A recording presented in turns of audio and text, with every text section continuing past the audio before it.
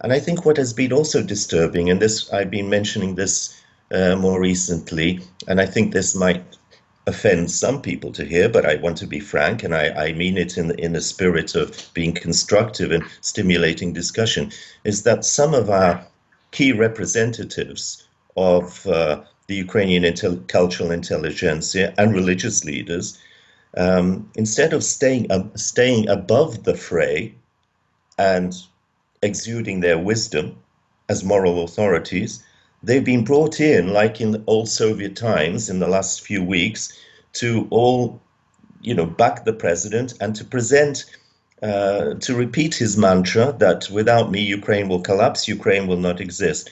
Now, what about tomorrow? What if Zelensky wins? Who's he going to talk to? If you demonize the guy and he wins an overwhelming majority, what signal is that sending? How do you build unity and how do we move forward?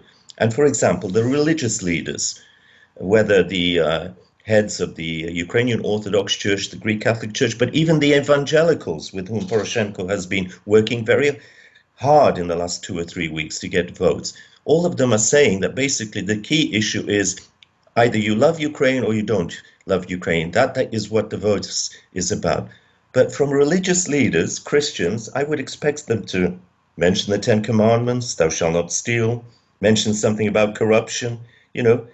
Patriotism is fine, but is that your job in a society where the church and state are theoretically separate?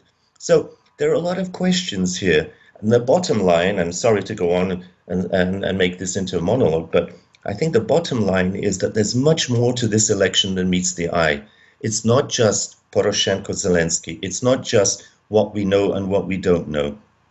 I would venture to say that we're at another defining moment in our history where we are, in a sense, it's a test about our political maturity as a people, the quality of our democracy, and most importantly, the quality of our values.